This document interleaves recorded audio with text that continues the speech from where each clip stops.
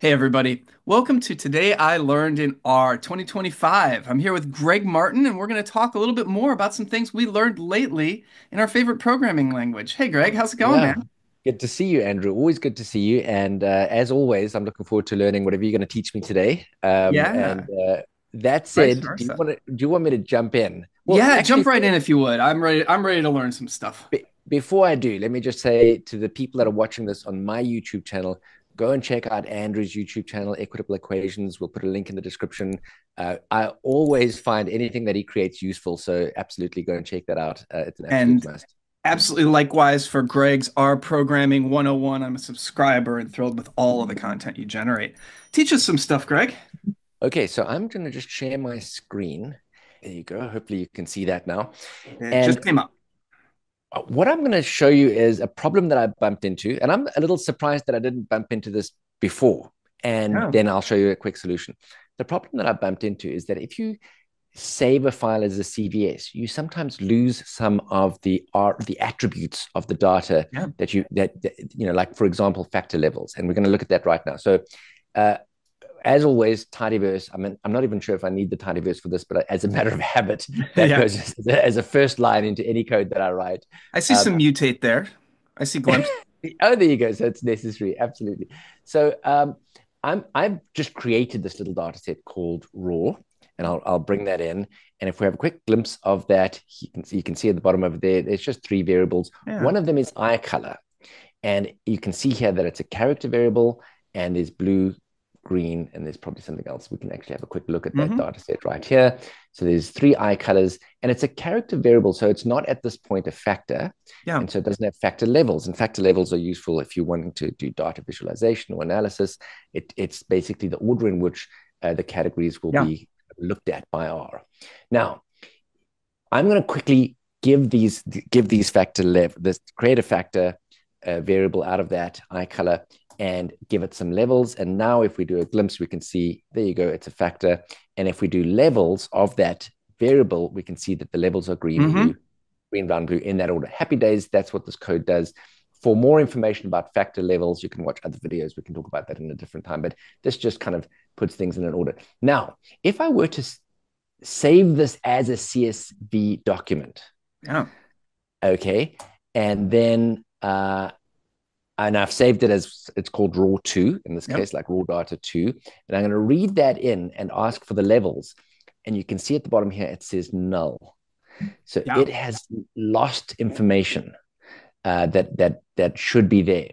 Right. I'm going to redo the same thing, but this time I'm going to save that data Hmm. object raw data as a RDS file. And just so that you know, RDS stands for R serialization, Oh, our interesting. data serialization, and it preserves our specific attributes of metadata.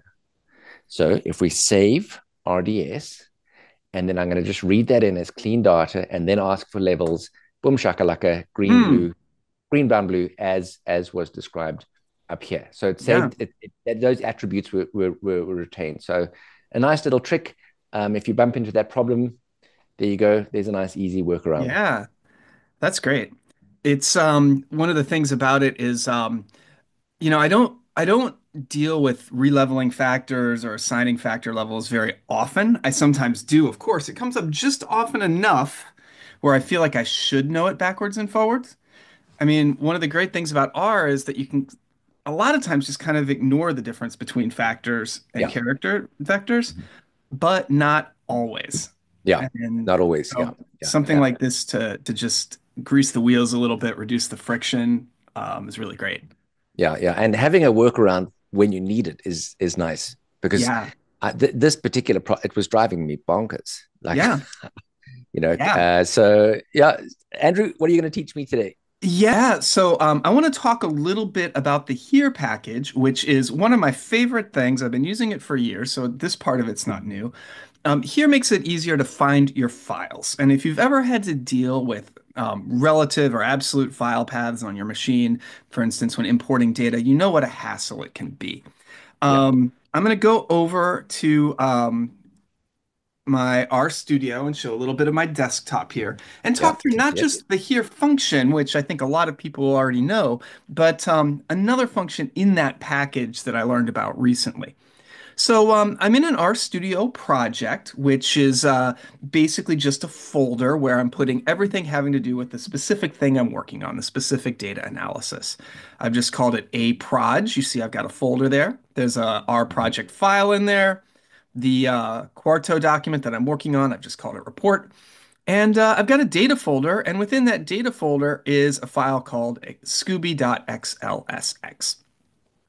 And I'd like to be in a situation where I can take this folder and share it with somebody and have all of the code that I'm writing still work, even though the file structure on your machine is going to be different than the file structure on my machine. Right, So the here right. package makes that easy. As long as you're in a project, the here package is going to set all of your paths relative to that project, and then you can set up your relative paths using the here function. So I'll load up read Excel and here.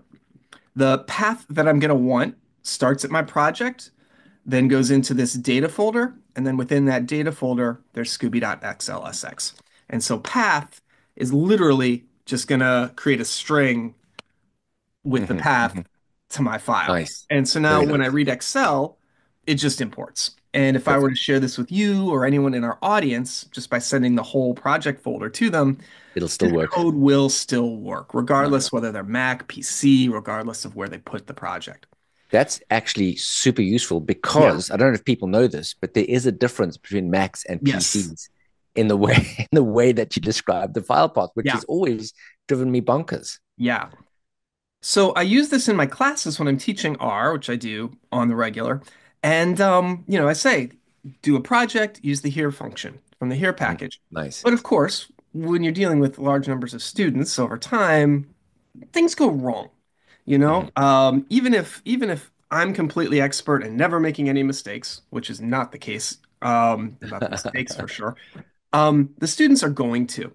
And so the thing I learned recently was the here package has a couple other functions in it, and one that I've really started to love is Doctor here. And Doctor here will explain the rationale for where the here package is starting, where it's setting up its relative path. So in this case, if I just hit Command Enter on Doctor here, it will say it's starting in my project folder, and the reason is because it has found an R project file in the Uh-huh. same place as where it's starting in Nice. the current working directory. So that's great. Um, this gets particularly useful when things start to go wrong a little bit, and I'll just illustrate that. I think maybe the most common mistake that I see with students is when they're doing a Quarto document, they won't put it in their project folder. They'll just save it somewhere else, you know? Ooh, interesting. And now if I were to reopen this, maybe I'll do it from the file browser. I'll just go to my desktop and open up my report. Here we go. And so now if I run this, and maybe I'll just leave out the doctor here for the moment, I think I'm going to get an error. There we go. And the reason is the path does not exist. Because when Ah, you render a Quarto file, it sets the working directory immediately as wherever the place the Quarto file is. right. So frequently I get, puzzled emails from beginning students like, why isn't this working? I used here, I've described everything right, I'm in a project. The doctor here function is going to give me some explanation. And so I'll render this. And oops, I forgot to comment out the bad code, the error code. So now we're actually going to see this report. There we go. And you can see here is starting on the desktop. In particular, it's not finding a project folder. It's also not finding a specific marker that was laid down, a here file, or any Uh-huh. of the other things it might look for. For instance, it looks for a Git file if you're doing version control. And Uh-huh. so as a Uh-huh. result, it's just sticking with the initial working directory of desktop. And so relative to desktop, this path that I made doesn't actually take me to the file. Right. Right. Right. So when things go wrong, Dr. Here gives you a good Nice. opportunity to figure out why. Well, I had never come across Dr. Here until right now. So very excited about that. Thanks very much, Andrew. It's brand new to me, and it's one that I'm going to get a lot of mileage out of with my students. Brilliant. Well, listen, thanks very much. That was brilliant. Always good to see you. Always learn a lot from you. As always, don't do drugs. Always do your best. Don't ever change. Thanks, Greg, and it was great talking to you. Great learning from you as well. And take care, everybody. Good seeing you. Bye bye. Take care. All the best. Cheers.